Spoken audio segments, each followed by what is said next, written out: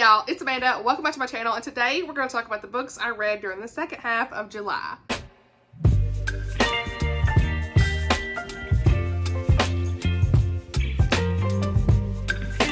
Alright y'all, so we're going to dive right into this. A lot of these books I've chatted about throughout the month in vlogs and stuff. All of the actual reviews on my blog will be linked down below. The books will be linked down below if you want to purchase them, all that stuff. I do have a mid-month wrap-up that I already did earlier this month. I will link it down below as well. The Circus Train. Okay, so this month, if you already know, was really rough with DNFs. Okay, how many books I DNF? I lost count at this point. 4, 5, 6, I don't know. And they were all the book of the month books. I was just like, unhaul, unhaul, unhaul. I told y'all I was going to be really strict with them. And I was. So, yeah, it led to a whole secular romance discussion. It's the whole thing. Other than that, I did manage to find The Circus Train as a Hidden Gems. Amita, Parikh. Can't pronounce stuff, but this book was great. I gave this 5 stars. I was completely immersed from the first chapter. This is about Lena. She's a young girl who is the daughter of a circus illusionist named Theo. And she's very smart. She loves science, medicine. Her father is very overprotective, and at first you're not really sure what happened. All these things, and there's a lot of secrets and things that are hidden. She is disabled and unable to walk since she was a young girl because of the polio. Things take a turn though when they rescue Alexander. I don't know how you say his name for real. The audiobook had a special way to pronounce it, but I'm saying Alexander. So he was a Jewish orphan and he had many secrets, a lot of stuff going on, hardships with his family. So we start to learn about him. But Alexander and Lena form this beautiful friendship and a little bit of a budding romance, and it's precious. And we're following these characters' journeys from the 1930s to the mid-50s. I love that. That whole span of time was great. Really seeing them grow and everything they had went through, it meant so much at the end. This is a secular historical fiction, but it's clean and it has a circus twist. So I love that because they're on this circus train. He's an illusionist. No real magic, but it's just that circus type stuff, right? You don't see a ton of circus stuff, as you do see quite a bit of the World War II stuff popping in. But of course, we're in, like I said, 30s, right? The 30s and 40s here. Love the elements we did have of the circus. It was awesome. 5 stars. Really strong female lead. She perseveres through a lot. Disability representation. Strong family elements. It's just a great story and I highly recommend. Next book I read was An American in Scotland by Lucy Connelly. I'm not gonna, I think it's Connelly because it kind of I don't know. This was a really nice Scottish cozy mystery. This is definitely an Amanda book. Thank you to Tammy over the Protagonist Pub for this recommendation. Look at me picking up ranks immediately. Girl, what? I got the audio on this and the audio was really great. The main character is Dr. Amelia McRoy, and she is an American who is just ready for a change, and she ends up moving to Sea Isle in Scotland, and she's the new doctor there, and crazy stuff starts happening because she's used to this busy emergency room stuff back in Seattle. She's hoping it's going to slow down, but didn't know because as soon as she gets there, somebody did. And so she is the new doctor having to help out with all this stuff in the case. Constable there, they kind of butt heads, but a little bit of a romance starts to happen. Hey, we'd love to see it. This has just a really great immersive Scottish setting. I love the side characters. Abigail and Tommy were wonderful. They're brother and sister, and Tommy, he is on the spectrum, so I really like to see that represented because he works really well in the garden and helps his sister and all that stuff.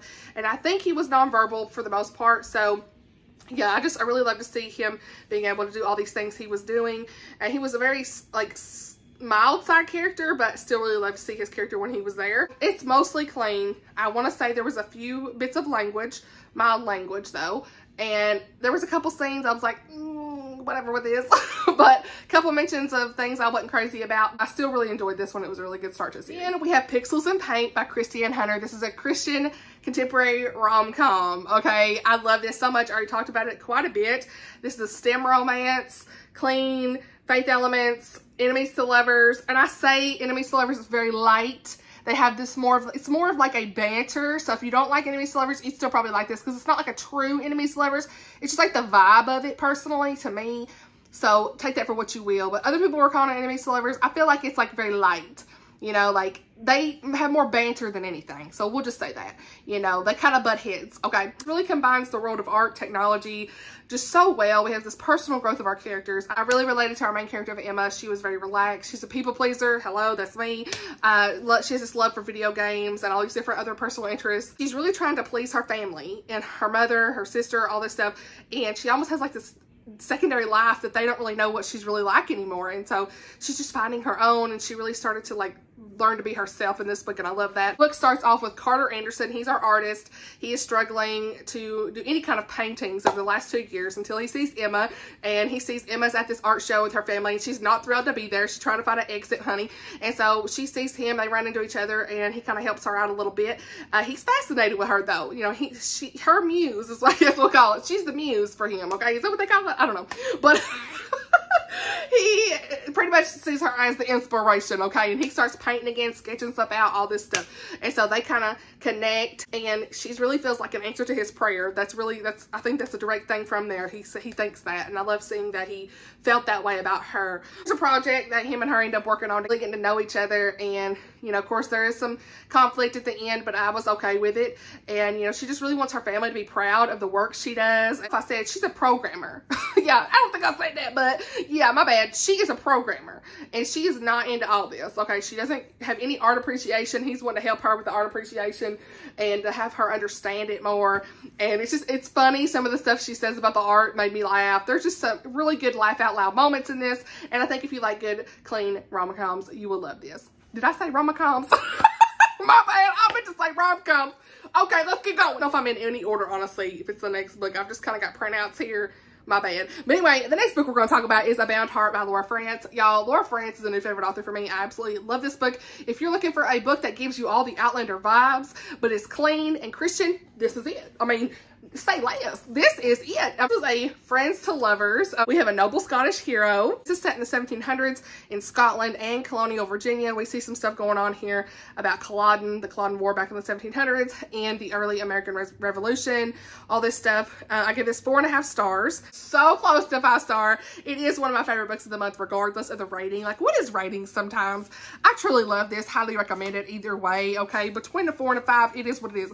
4s and 5s, I usually recommend to people, okay? Laura Frantz always knows how to transport you to Scotland, y'all. She has this richly detailed settings, complex characters. Main characters in this are Magnus and Lark, and they grew up on the same castle grounds together, but Magnus ends up married to this other woman, okay? There's some stuff going on with that. I ain't gonna say, but we're here. Wife has lost many babies. I think it was 6 babies she's lost. They've been trying to have children. It's not worked out. So Lark is there to help her with fertility treatments and all these different herbs and things that they would have done back in the 1700s. And she is their, guess, castle beekeeper, we'll say. And so, unfortunately, Magnus's wife passes away. And it's crazy what happens, I ain't gonna say. But the circumstances surrounding the death, of course, Lark gets blamed. And yeah, we see Lark and Magnus on their way to Virginia, colonial Virginia, to be indentured servants, okay? And the rest goes on from here. So it's just crazy, the stuff that goes down. There are some times that they were separated. So I would have liked to see a little bit more of them together. And I really wish we had a little bit of an epilogue. That's why it was 4.5 stars. And there was some love triangle bits I didn't love in here. And even though those parts were not my favorite, they did make for a very emotional ending, right? So yeah, I still really enjoyed this. Cannot wait to read more of Laura's books in the future. They are definitely on my list. A Heart Adrift is next on the list, y'all. Next, we're going to talk about Hello Stranger by Katherine Center. Now, I love this. I give it 4 stars.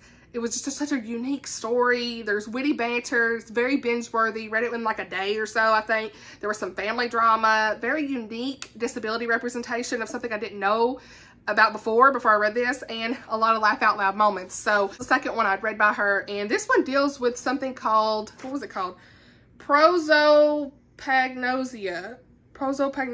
Okay, you really say that, but it is basically facial blindness. So this whole story starts off with our main girl, Sadie, having a seizure in the grocery parking lot, and she wakes up and realizes something has happened. She has to have brain surgery. She has the brain surgery, and the after effects of this brain surgery are this facial blindness. And it's like they can't see your face. They can see your body, your clothing, and all that stuff, but the face is just like jumbled up, you know? They might see parts of your face, but I don't know if it's almost like a Picasso type thing. I really don't even know how to explain it, but she could not identify the person with this. And she's going through a lot of hard things here. You know, her mother had passed away, and she was supposed to compete in this competition that her mother was supposed to before she died and never got that chance. So this was a competition that was going to be really important to her because she's a facial portrait artist, and then she has facial blindness. She's just doesn't know what to do with her life at this point, and she's struggling financially and all this stuff, okay? In comes two different guys in her relationship, we'll say, and it was very interesting the way she did this romance. I really liked it. It was fun to kind of see. I kind of picked up on what she was doing, but yeah, I really liked what she was doing. We have this guy Joe, and then we have, what was his other guy's name? I don't remember the other guy's name, but he was a veterinarian. Okay, I can't remember his name for nothing. Okay, let's go on. But yeah, she kind of has this stuff going back and forth with them two guys, and you know, she's getting to know one in particular more than the other, and it's just really sweet and funny, and I was cracking up. There are some cuss words in this, you know. I think there was like 4 or 5. I want to say 5 F words, and some of the maybe 10 to 15 S words. Overlook the language because it was just such a great story, but I want to mention that for those that want to know about the language, of course. Anyway, so yeah, we don't know if her condition is going to improve at all, but she just continues to go through these therapies and things with her doctors and trying to just make the best of her situation. But you know, she's got this evil stepsister, Parker. Look here, girl, we're about to throw hands, okay, Parker? I'm just kidding, but only a little bit, okay? I'm just saying, like, Parker was just, oh my gosh, insufferable. I was like, girl, go on. But you know, you always gotta have those characters in a book, right? She truly just pretty much ruined Sadie's life in high school and was just always out to get her. Kind of some rough patches with her stepmother, but overall, really the stepsister is the evil one, okay?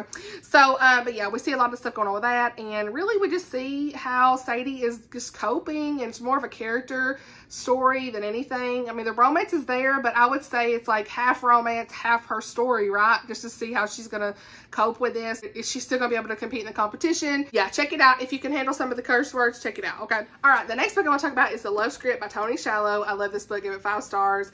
Love Toni Shiloh's books so much. There's such great faith content in this. We have a hairstylist named Nevaeh. Loved her name. It's heaven spelled backwards. I love it. It's beautiful. Beautiful name. We have Lamont Booker. He is just the sexiest man alive, we'll say, in this book. They call him the SMA, okay? It's so funny. And he is a new Christian for the last 5 years. He's been a new Christian, and he doesn't want anyone in Hollywood to, like, not see him as a true Christian. Well, Nevaeh is his mother's hairstylist, and they haven't really talked much or anything, but I think she's been doing it maybe a year or so, and they hadn't really talked. Well, she's walking out on the front porch one day, and she trips. He grabs her. Paparazzi snaps the photo. Uh-oh. Odd positions here. What we doing? And then everybody starts picking it apart and saying, is he really a Christian? And judging him for what that looks like's happening, okay, in public. And the story goes on from here. We see that the publicists say, hey, y'all need to be fake dating because you may be losing some deals, Lamont. What's going on? Poor Nevaeh, she going through it. You know, she's a hairstylist who has her own job outside of being his mother's hairstylist, and paparazzi is flooding her left and right. Yeah, they do agree to, quote, fake date, but they don't want to really lie. So they say, hey, let's try to date and see how it goes for real. And I love that about this, okay? It was almost like, you know, not a true fake dating thing. Like, a lot of times fake dating is like, okay, we're not really going to date. We're truly fake with this. No feelings. But in this, he was like, well, let's not really lie to each other. Let's try this. And they did tell some little lies here at the beginning to the paparazzi. But overall, it was a little bit different than your typical fake dating story because it's Christian and they didn't want to lie and they really want to try it out and see how it works. So I like that about the story. The faith content was amazing. I love reading this because it's just, even if some parts are not as realistic as what it could be in real life, I still love this portrayal of this Hollywood actor, what we wish we would see in Hollywood, right? Because you don't see a lot of this Christian popular actors that everybody knows in public, right? But I would love to see that. You know, you might see it, but like, it's not like, you know, like Brad Pitt and all these other actors who are secular movie stars. It wouldn't necessarily probably be like that. And he didn't get as much criticism as you would probably think. But I just love the story, even if it's not as realistic as it might have been in a real Hollywood situation. I love the portrayal of this. We need more of this. I love the feelings I felt while reading this. I love seeing how strong that he was in his faith. You don't see that. The male lead, we have some discussions about church, going to church. I love to see that. His friends, Chris and Tuck, were awesome. Just a really good time. I've talked a lot about this already on my channel, but yeah, I highly recommend this. Toni Shiloh always has really great Christian content in her stories that just makes me happy, and that's why it's 5 stars. All right, now we got Nancy Mehl. What What? A new favorite suspense? What? Amanda, what are you doing? Okay, I'm not normally just a general suspense person, but this was amazing, y'all. I'm gonna tell you right now. Ex-FBI characters opening their own practice. It has some really nice faith content. It's very binge-worthy. I read it in like one day, okay? Who am I? There are the villain / killer, I will say, point of views. There's a lot of discussions surrounding mental illness. I'll tell you, we'll go more in depth here in a minute. And there was a little bit of a romance hinted. It's very light. I'm hopeful that there will be in book 2. I need a romance for these people, okay? So, yeah, very fast-paced, nice faith elements, all that stuff. So, this is a Christian suspense. Not romantic suspense, just general suspense. But I'm hopeful there's a romance. So we're following River Ryland and Toni St. Clair. And they end up, they're ex-FBI people. And they end up opening their own practice. And the first bit of this is like, we're seeing some really fast-paced stuff going on of like a previous case when they were, I think when they were FBI people, and they, like, she was in a container locked away from a serial killer. It was very like, what's happening? And she's crying out to God to save her. She is saved, and Toni got shot. It was like a whole thing in the first part, okay? So that, if that ain't enough to reel you in, let me just say, it is. It sure did.